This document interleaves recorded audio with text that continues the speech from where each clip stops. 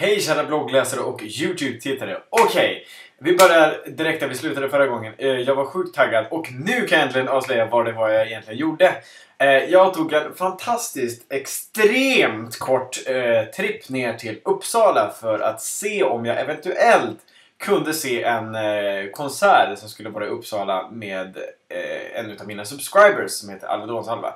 När man kommer till Uppsala så ser man direkt domkyrkan. Det är det första man ser och tänker, oh, nu är jag i Uppsala. Och faktiskt är det så här att om du ska organisera och liksom, försöka lokalisera dig så är det faktiskt väldigt, väldigt bra att gå just efter domkyrkan. För du ser nästan tornen överallt, liksom från alla vinklar.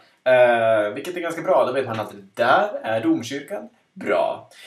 Men sen var det lite spännande eftersom att jag känner folk i Uppsala så att jag hälsar på dem också. Men det var lite spännande att gå runt i Uppsala för det var lite så här. Tänk om hon är där. Eller där. Eller där. Eller där. Och man blev lite så här bara paranoid. Så här med facit i hand så var det faktiskt så att vi gick förbi varandra tydligen 2 gånger. Men jag vet bara om en gång. Och det var lite så här att man gick förbi och sen så bara vänta. Sådär. Men det var ganska kul i alla fall. Sen, det stora anti-klimaxet på hela resan var att när man väl kom dit och så kommer man till liksom det här stället där du ska spela och så bara, hej, är du här för spelningen? Ja, den är inställd.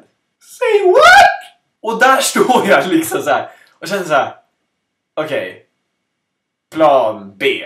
För grejen var att jag bestämde att om jag skulle fara ner till Uppsala så skulle jag inte fara för en anledning, för det kan skita sig på enormt många sätt oavsett om det ställs in eller inte.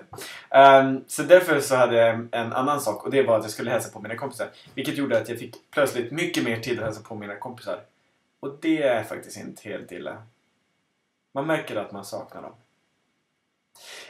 Anywho, för övrigt så märker man att det är någonting väldigt fel på en när man sitter och liksom äter så här kvällsmåltid eller vad jag ska kalla det.